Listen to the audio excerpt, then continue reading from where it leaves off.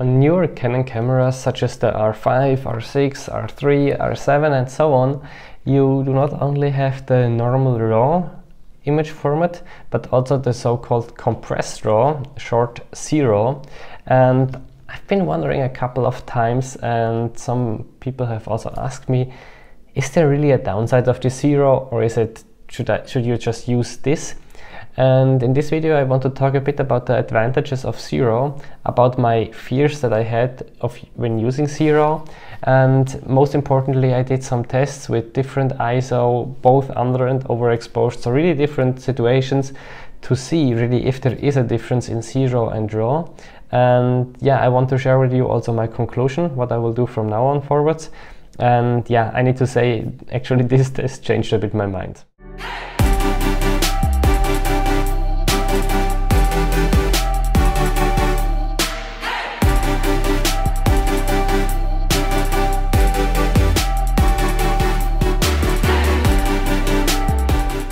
Before we have a look at the results, let me quickly explain to you what cRAW is.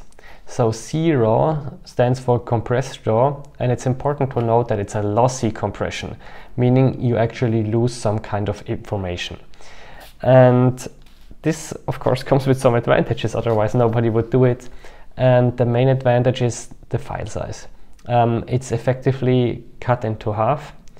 So this means on one memory card, instead of let's say 1000 pictures, you now can take 2000 pictures, which might be really great on longer shootings.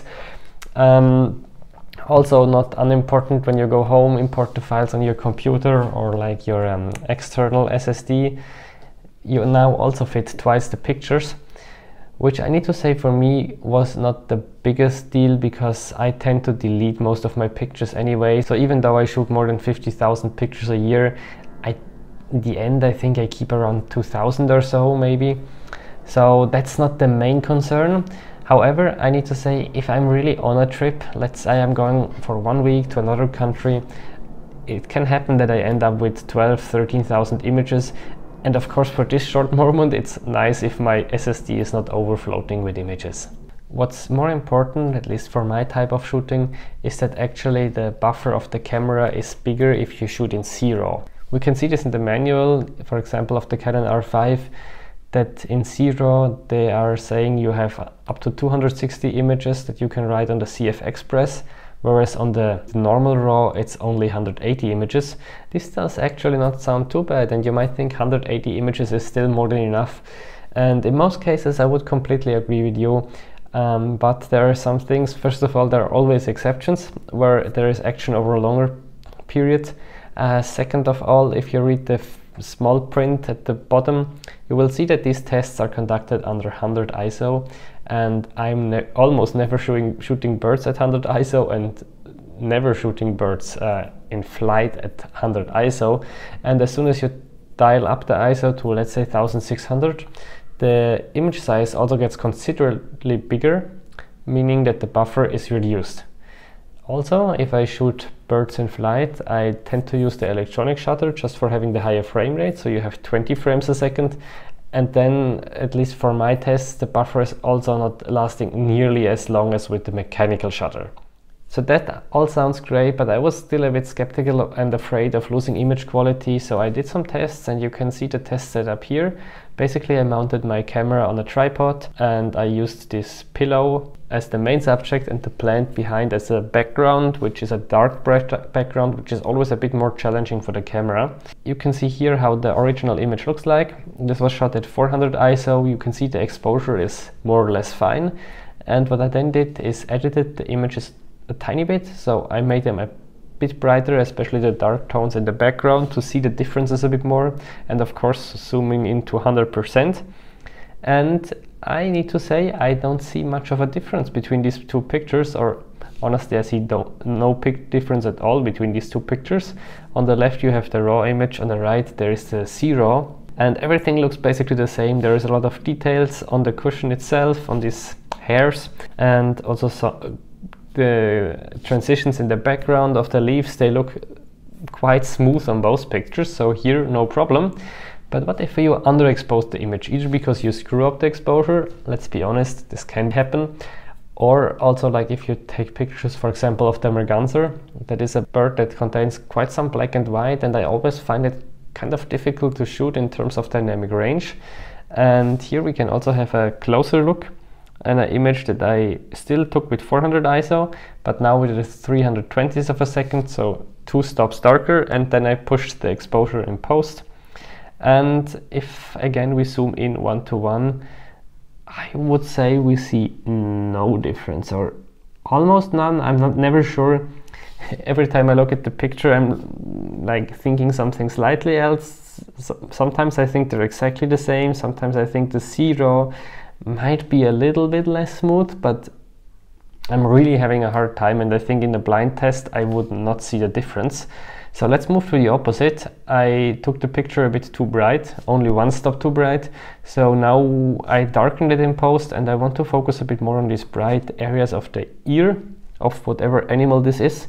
And here I really don't see a difference, and I even took the highlights a bit more back in post afterwards to really compare, and even when doing this there was basically no difference. I mean, both images were really resolving a lot of this dynamic range. So this was all done with 400 ISO, so still under quite bright situations. How does it look like if we push them a bit more? So let's say 3200 ISO.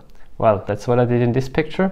And again, zooming in, we don't see that much of a difference. I'm still wondering if it might be a tiny bit smoother on the left on the RAW, especially if you look at the really dark regions. But this is really a pixel peeping at the most extreme at this point. And again, since noise is a kind of a random pattern, I'm not sure if this is really representative here. So let's skip to a more extreme example where I underexposed, but this time with 3200 ISO. And of course we see the noise is getting terrible because it's basically 12,800 ISO. But for me they look more or less equally terrible. I don't see a big difference here.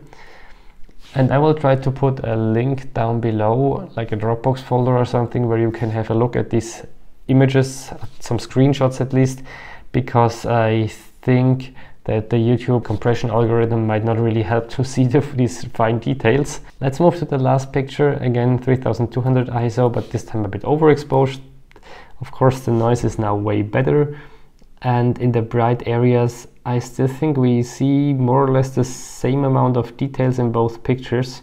So I really think the cRAW was holding up pretty well. So that's it for the testing. What will I change? Will I switch to cRAW for bird photography? Actually, yes, I already did, because for me the advantages are just outweighing the potential tiny disadvantages that I actually don't really see in practice. So all these tests were done with the electronic shutter mode, since I use this for over 95% of my bird images. And you might now say, but wait, with the electronic shutter we're only getting 12-bit files. And this is true.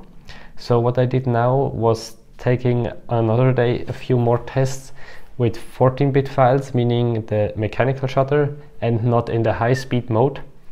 And I just took a high dynamic range scene again. I zoomed in at 100%, compared everything, and basically I found the same. There was almost no difference. I'm not 100% sure whether if in the darkest areas after pushing the exposure by 1 stop plus the shadows to 100%, if there was a tiny bit of difference in the noise pattern, but really for me almost neglectable.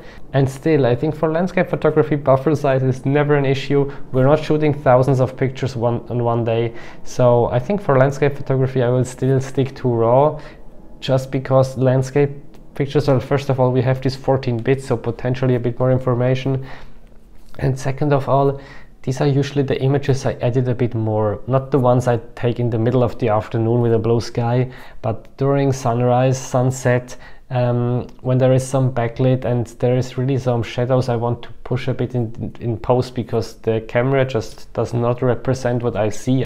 And I think this is the situation where I would expect that the cRAW could fall a bit more apart. And as I said, since I'm not taking so many of these pictures, there is basically also no disadvantage of using it.